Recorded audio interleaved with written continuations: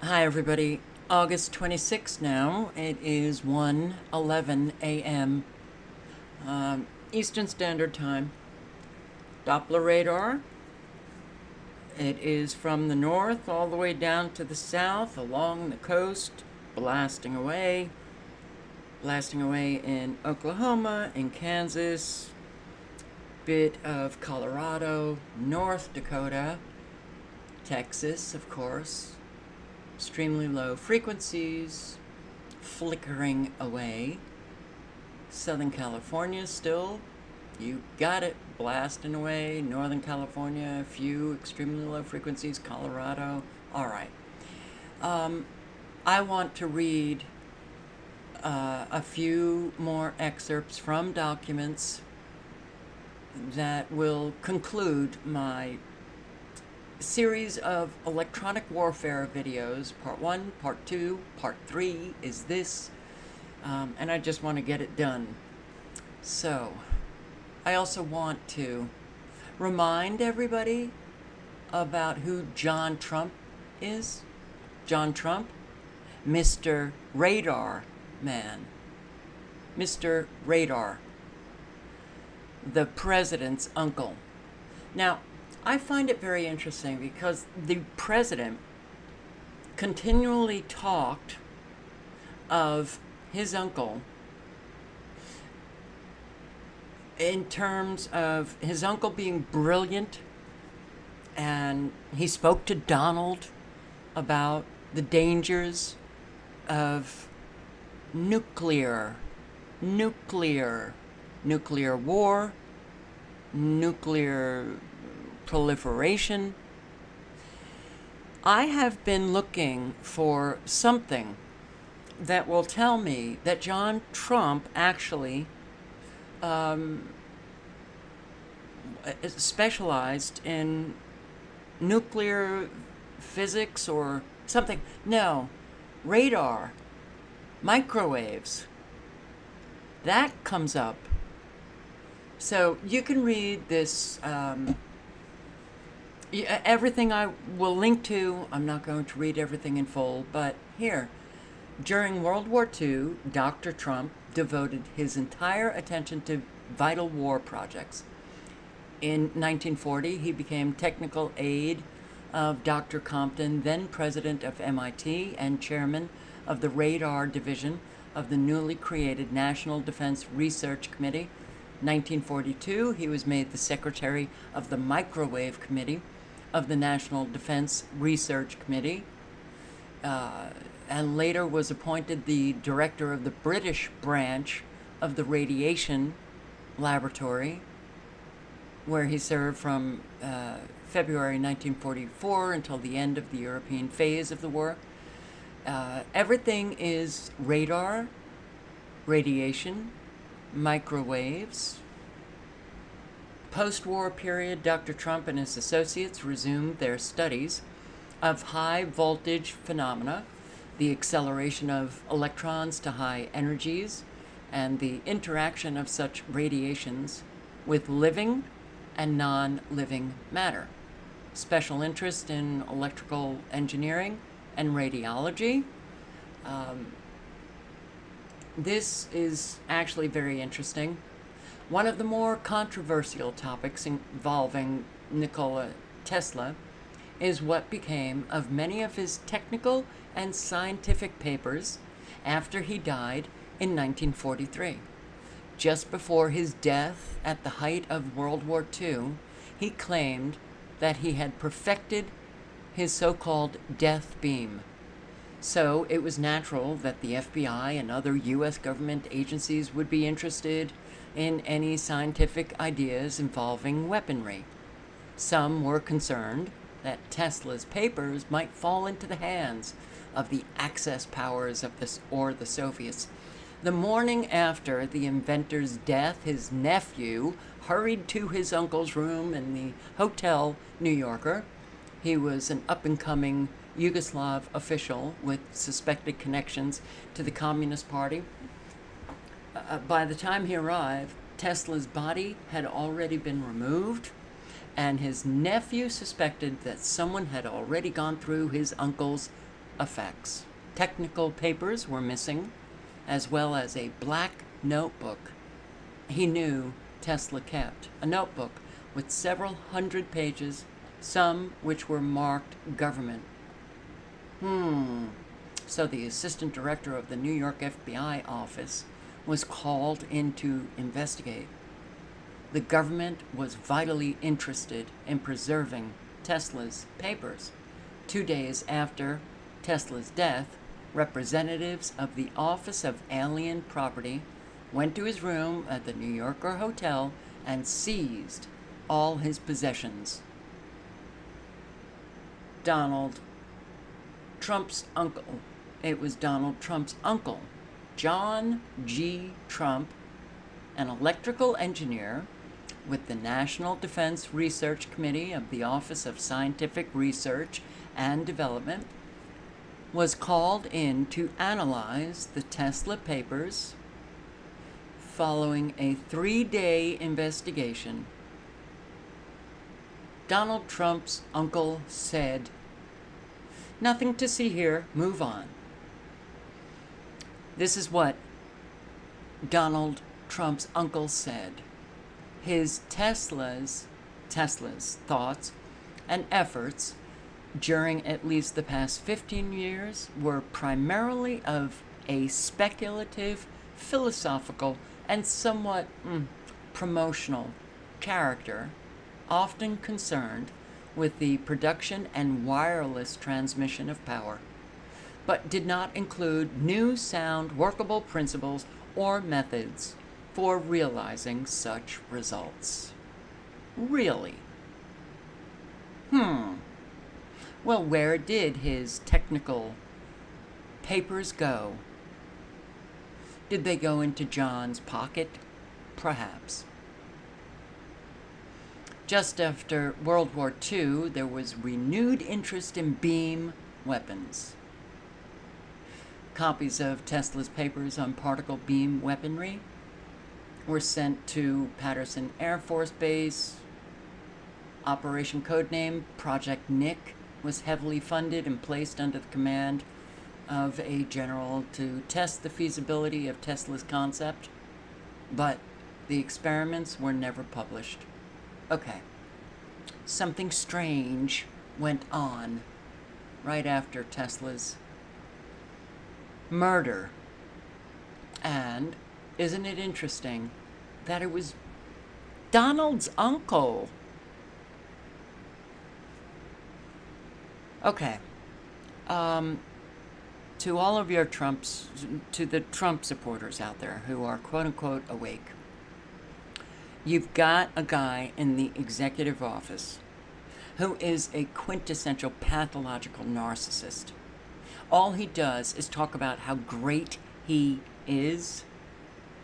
But I do find it interesting that these interviews that Donald gave years and years ago, they focus on not what John Trump's real specialty was: radar, microwaves, high voltage generators.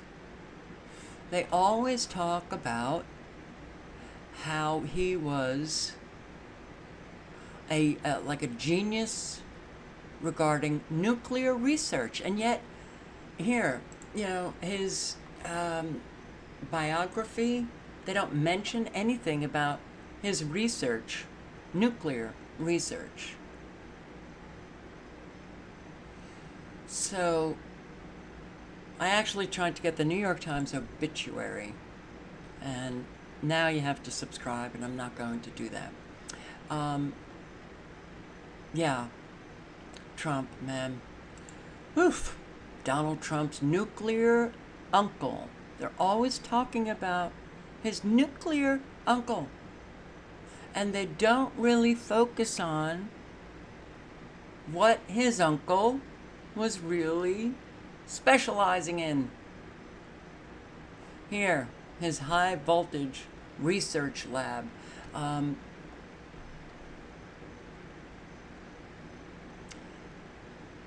Oh, by the way, This is what Professor Trump told during an interview in 1936, an interview of a new kind of X-ray machine, which had sparks come out and hit his nose, but it didn't hurt. He said that's an advantage of this machine. It's completely grounded, and those sparks can't kill you. I only highlighted that to say, if you still have Wi-Fi, your wireless connection to the internet, it can kill you. Why don't you ground it? Okay. And get an Ethernet cord. So, Donald Trump mentions his uncle so often and in such extravagant terms. Brilliant, one of the top professors at MIT. He was at MIT for decades, and the X-ray machines he helped design provided additional years of life to cancer patients throughout the world. All right. Trump was involved in radar research for the Allies in the Second World War. And yes, okay. John Trump reviews Tesla's papers. Our government sends John Trump, and now we're living a time where we are all suffering, though some are asymptomatic still, from Doppler radar emitting very dangerous frequencies. Well, might there be a connection? Oh, and Donald Trump, it's during Trump's presidency that we see Doppler radar just exploding now. Don't you think John Trump knew something that he may have conveyed to Donald about the microwave weapons and, well, Tesla's death beam?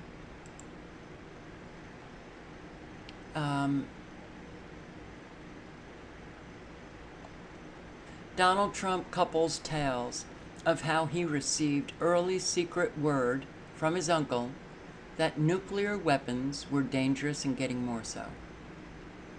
There are things that are happening that could be potentially so bad for the world in terms of weaponry.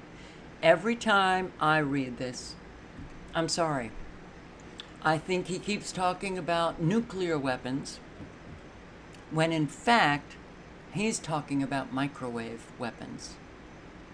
He's talking about scalar technology. Tesla's scalar technology. Can't say, I don't know Donald. I wasn't there when he was talking to John. But something is off with this. In interviews, before he was president, he's talking about his uncle that, according to Donald, nuclear weapons and the world's going to be a scary place. And yet, in interviews, he was rather casual about the proliferation of nuclear weapons. And he said about climate change, he was asked about climate change. He said, the only global warming I'm worried about is nuclear global warming. We kind of have nuclear global warming now that's being induced via extremely low frequencies, microwave frequencies, radar millimeter pulsing away. Trump told the Times that his uncle would tell me many years ago about the power of weapons someday, that the destructive force of these weapons would be so massive that it's going to be a scary world. Look at the destructive force of these weapons all over the world. Weather used as weapons. Scalar technology used to control weapons. That comes from Tesla. That John Trump just shrugged off. Oh, he was just promoting himself. He was really philosophical. Nothing to see. Move on. And the papers disappear. So he was asked, Donald was asked, about his tendency to use crude language and insult people. Trump said that wouldn't continue when he was president. Really? I'd say it continued. But he says, I would say my uncle was one of the brilliant people. He was at MIT for 35 years as a great scientist and engineer. Actually, more than anything else, Dr. John Trump, he was a great guy. What? That was followed not by a quote from his uncle about, say, the importance of treating people decently, but by the simple statement, I'm an intelligent person. Me, me, me, me, me. When everybody, well, I don't know about everybody, but I certainly know a lot of subscribers who jumped on the Trump bandwagon. I know that they know about pathological narcissism. Well, what are you thinking? What are you thinking here? So, yeah, Donald knows about the scary weapons, the scary Tesla scalar technology. That can, well, start fires and bring an entire home and all the porcelain, all the metal, everything to dust. Look at the flooding all over the world. Scary weapons. All right. Just a few more points that I want to bring up regarding what is documented in the Defense Intelligence Agency biological effects of electromagnetic radiation. This 1976 document, radio waves, microwaves. All right.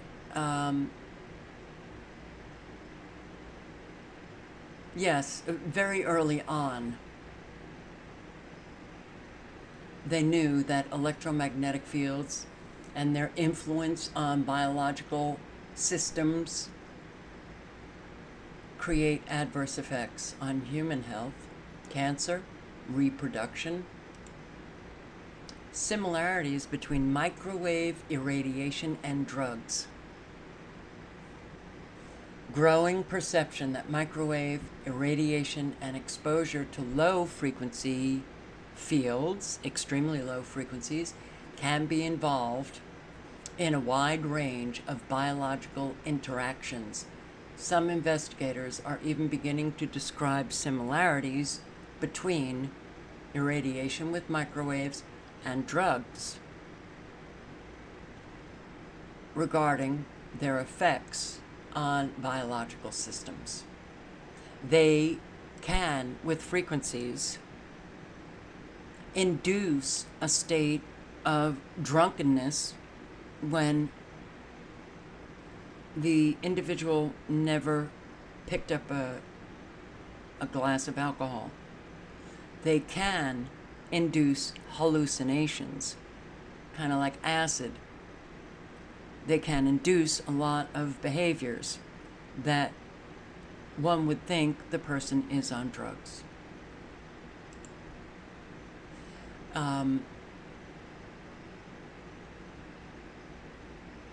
Okay, well, I've read into other videos, but yes, they can affect motor activity. your behavior, make you aggressive or make you docile, and they can affect your memory. Even back in 1976, the database replete with observations of biological systems affected by exposure to electromagnetic energy. Now, this is excerpts from a 1989 issue of the West German scientist publication Raum Zeit, and Zeit, I'm not sure if I've pronounced that right. It is an article by Dr. Volkroth. Look, forget me in terms of pronouncing names. You know, if it's not Smith and Jones, I'm at a loss. The article titled, "Can Human Beings Be Manipulated by Extremely Low Frequency Waves?" Here we go. Using these frequencies, the nerve fibers convey pain sensations, the feeling of hungry, tiredness, nausea, and signals on the sense of balance to points in the brain which invoke these stages in awake consciousness. If interference signals are superimposed on the natural signals generated by the body by using artificially created waves as a carrier, the brain could be presented with simulated states that we consciously perceive, but which do not appear as reality. A state of disturbed sense of balance, enough to stop people from being able to run or make them feel dizzy even when they are lying down. It's to incapacitate the enemy. In a psychotronic war, using microwaves modulated using extremely low frequency waves. Okay, high frequency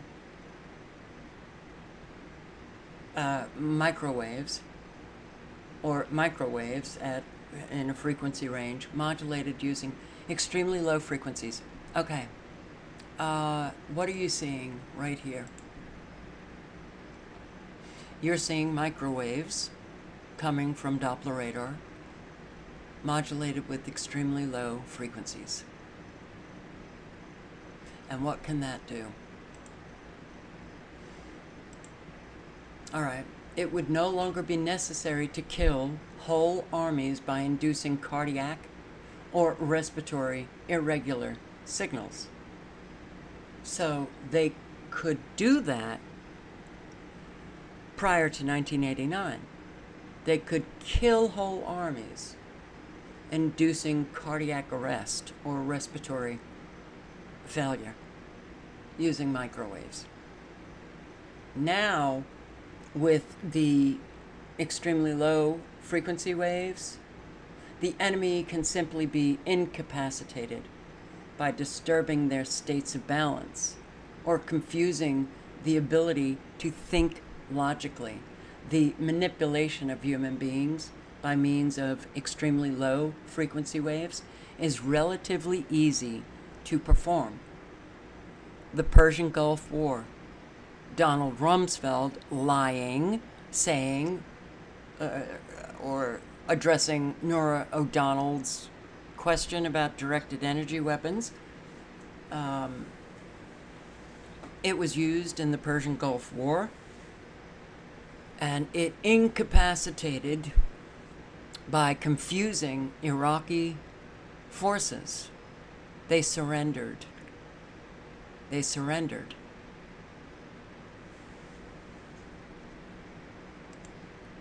An army of occupation could then manipulate a nation's ability to make decisions in confusing political situations or disable undesirable activities. Using extremely low frequency modulated microwave transmitters employed this way could also serve to obviate the use of force. Why do we see Doppler radar, extremely low frequencies, blasting away, usually from midnight on to the early morning hours. They're using this to mind control entire populations. You know, I read an article about Texas going blue. Yeah. And isn't it interesting that we see so much blue?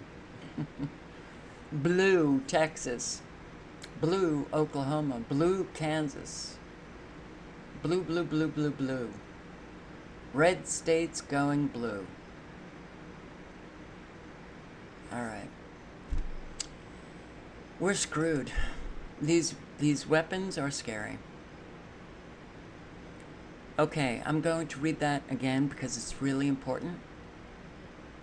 They can manipulate a nation's ability to make decisions in confusing political situations or disable undesirable activities. Confusing anyone today? Donald Trump says one thing one day, the next day he says the complete opposite. That goes on and on and on.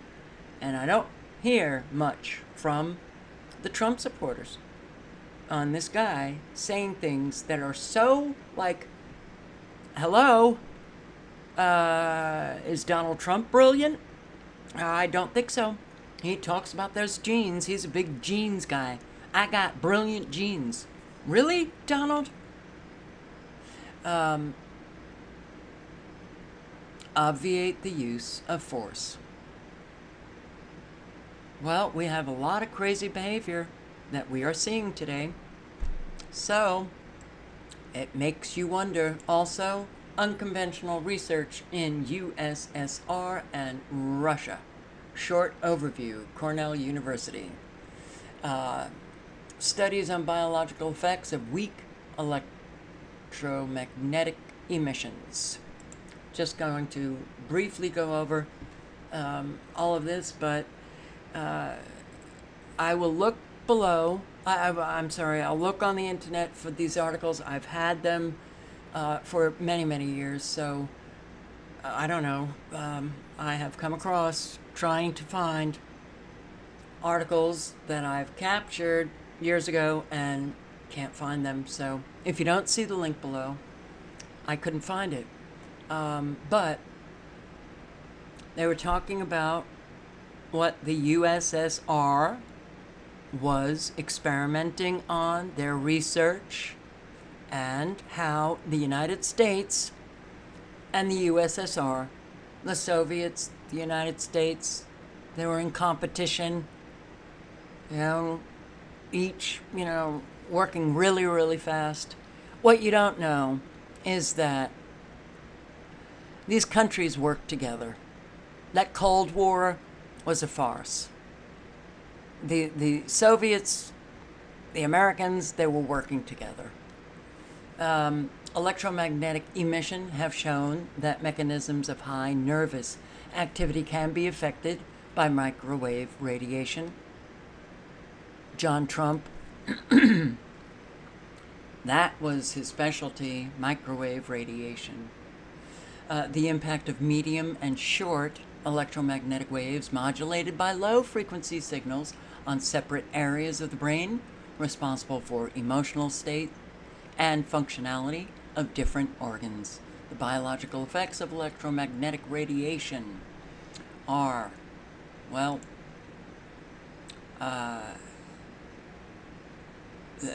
numerous.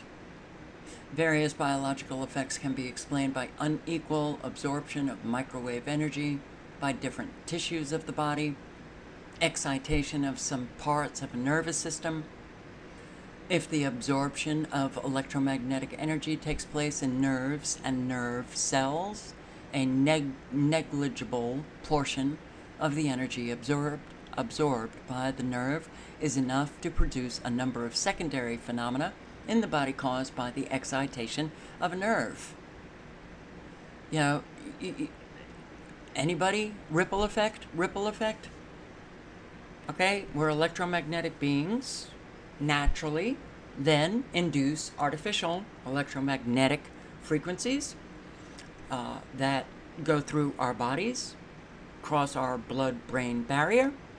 Frequencies affect us. They affect us. Every cell in our body is affected. When you've got that going on, well, it affects the entire body. Okay, here's this. Lead shields hold the radiation. This is why they got rid of lead. Lead shield holds the radiation, meaning the lead doesn't allow the microwaves to go past the lead. We got rid of lead paint. Get it out of your homes. Yes, yes. They wanted us to get rid of the lead so they can spy on us, so they can see through into our homes with Wi-Fi, with microwaves. It can be assumed that the psychophysiological effects of microwave emission were actively investigated during the Nazi socialist regime in Germany. Guess who was over there? John Trump. And after 1945, the technology was adopted by the country's winners. The pulse modulated extremely electromagnetic radiation can cause auditory hallucination, and that was already proven by the 50s. USSR and the USSA had their own programs on studying the impact of electromagnetic fields on biological objects. Now, John Trump goes over there, and he devotes all his time, the war efforts, to radar, microwaves. And then he comes back. Hey, John, go look at Tesla's papers. Don't you think that this guy, John Trump, was focused also on these electromagnetic fields? I think so. Break the processes of formation, processing, and information storage in the brain, non-specific changes in the central nervous system. This was going on during the war, World War II, after the war, and they have perfected these weapons. Microwave radiation in the areas of, I'm not sure what the S is, high frequency and extremely high frequency, for impacting the psyche. Impacting the psyche. I have subscribers who, whenever I talk about the psyche, they hit me with, the only thing that people can be concerned about is the Bible and Jesus, or it's psychobabble. Wow, man. Well, your psyche has been corrupted and affected. There is a psyche. And if you don't get that psychology, these elite psychopathic nut jobs they know your psychology, you just don't know it.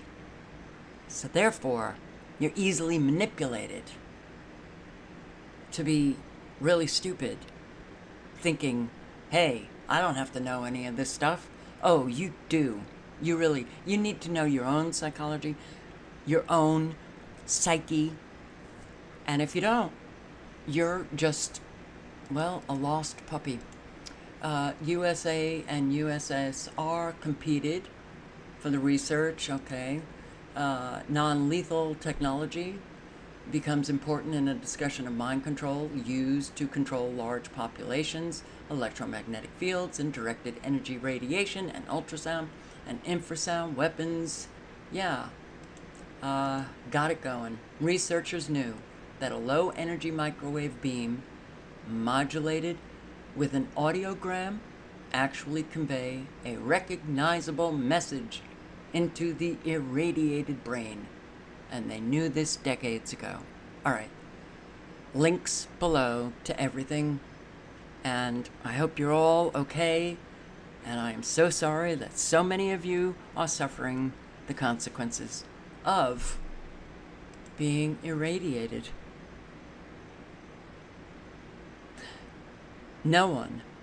This, you want to talk crime against humanity? This is a crime beyond anything that we have ever known.